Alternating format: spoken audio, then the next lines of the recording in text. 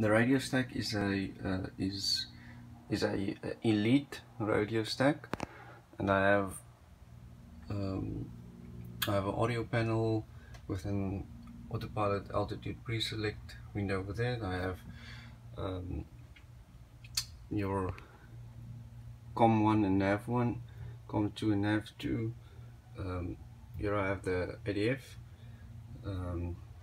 your DME transponder, and on top there I have the autopilot. Okay, so on to the bottom side, or left side over here. Okay, this is very dark, but there I have my switch panel. The red switches are my master switches, magneto switches, and so on. This is my park brake. You can see that more clearly in some of my earlier videos, the switch panel that I made. The yoke, as I stated in some of my previous videos, is fully 3D printed, except for this metal clamp for my charts. These buttons are all functional. I have elevator trim over there, aileron trim over here. And these buttons just control the clock, the chronometer over there, stop start timer, and so on. You have a pitch sync button over there, autopilot disconnect, flight directors toggle, and this is just a pause button for the simulator. Okay, over here we are in the center. We have the throttle quadrant. The throttle quadrant is a Go Flight throttle quadrant. I've painted it black. I've made custom handles for the throttle, which has a take-off go around button on the side. But other than that, it's a standard Go Flight throttle quadrant. The gear lever down here, it's also a Go Flight gear lever, but this cover plate is custom made. It's also 3D printed because the original Go Flight one was just way too big to fit in there. I'm really sorry about the lighting, it's very dark in the simulator. Here we have the flap selector, that's 0 flap, 10, 20 and 30 degrees.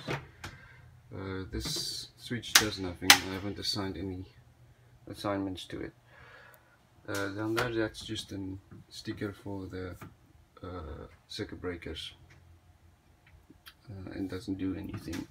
Yeah, down here in the center we have the cowl flap levers. Like I said before, if you lift the lever, it just activates that toggle switch at the back. So those are your two cowl flap levers. Here we have the rudder pedals. Those are also Go Flight rudder pedals. That's the pilot side, and this is the co-pilot side. The co-pilot side rudder pedals I've made myself. They are based on the Go Flight rudder pedals. I've basically copied that design. It's just the pedals without the electronics in them, because they are linked to the pilot side, so they don't need all of the potentiometers and mechanisms. They are made out of steel, but they also don't have the toe brakes, so it's just the rudder pedals, but they do work as rudder pedals. Okay, so here in the center we have the trim, all of the trim wheels, as well as the fuel selector. This is your trim wheel, obviously, for the trim for the elevator. Here we have rudder trim, and this is aileron trim. Again, this whole thing is 3D printed, and it's just covered in filler to hide the 3D, like the layer lines. Here we have the fuel selectors for the left and right tanks. So forward will be fuel on, in the center will be fuel off, and back is cross feed, either left or right. At the top over here I have my compass. It's basically one of those SATEC flight information panels, those FIP gauges, in a 3D printed bolster. I am planning on getting a more realistic flight simulator compass, but they are so expensive. So yes, that will have to work for now. And in the roof I have just a little panel light. It works with the panel light switch just to illuminate the instrument panel a little bit better if you're flying at night. Okay, so I've turned on the simulator, and there you can see the runway. We're standing at Cape Town International Airport in South Africa. I think this is runway 01. I'm running X-Plane 11, as you can see over here. There's the map. Just zoom in a bit. Okay, there's the airport, there's the aircraft on the map. I've set up 3 different aircraft in the simulator. It's the Piper Seneca, the Piper Arrow, and the Piper Warrior. So you can select the aircraft in the simulator, and then as you select the different aircraft, all of the instruments will change depending on what aircraft you fly. So if I come over here and select an aircraft, at the moment it's the Piper Arrow. So let's just so I'll show you just quickly the gauges. That's the gauges for the Piper Arrow. And then if I come over here and I select the Warrior, just click change aircraft,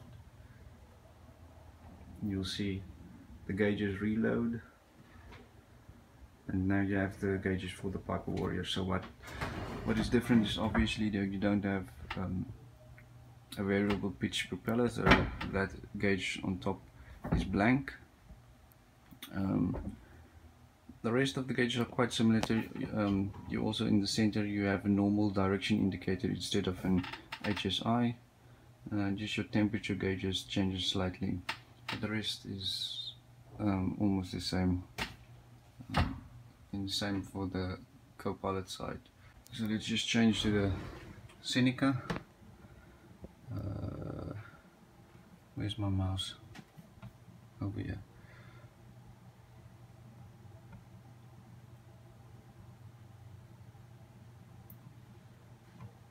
I think it's that one. Just click change aircraft.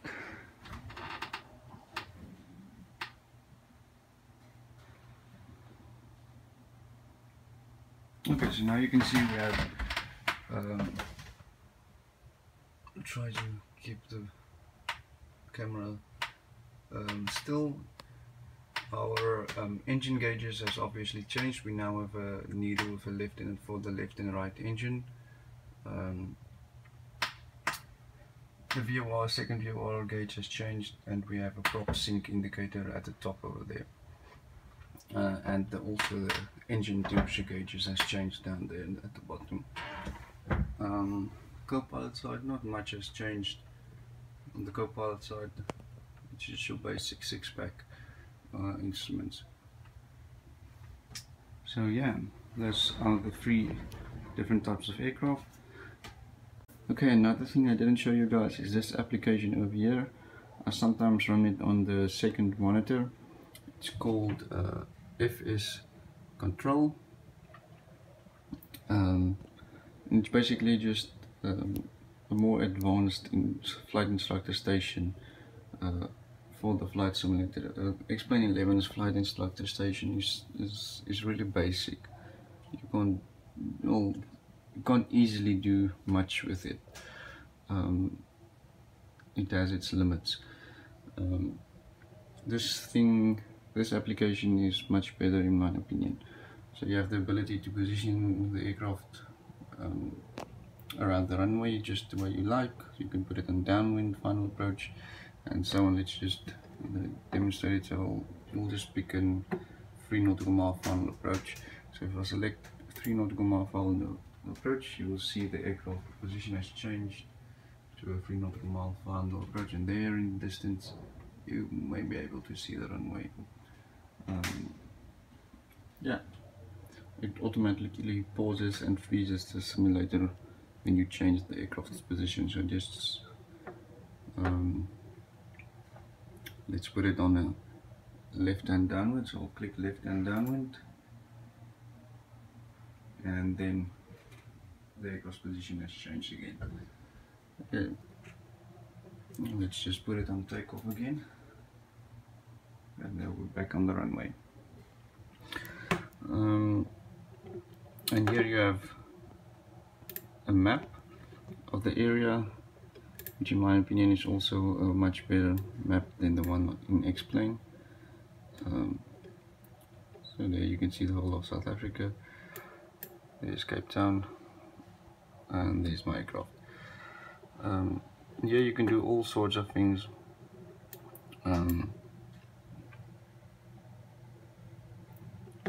You can obviously adjust the aircraft's position. You can select which items are displayed on the map. Conditions. There's the current weather conditions for the simulator. You have themes. You can select your ILS visibility, the category of ILS you want to fly. Yeah, all sorts of things. Your fuel, you can select all your fuel loads, your failures, and so on. There you can also see you're gonna get statistics for your flight. So if you want to examine, for instance, your landings, you can get the statistics from here. Okay, so that's basically it, guys. That's basically a full tour of my flight simulator and where it is at the moment. I am planning on making some improvements in the future still. I would really like a force feedback yoke system in the future. But yeah, I will do maybe a flight video somewhere in the future, but I first need to get someone or something to hold my camera for me while I fly. So yeah, I don't know when I'll upload another video, but yeah, thank you very much for watching. I'm sorry that I took so long to make a video, but here it is. So yeah.